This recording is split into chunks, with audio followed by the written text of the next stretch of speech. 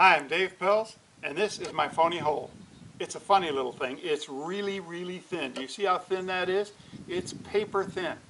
You lay it on the green, stick a tee in the middle, and you can now putt to a perfect hole anywhere on the putting green.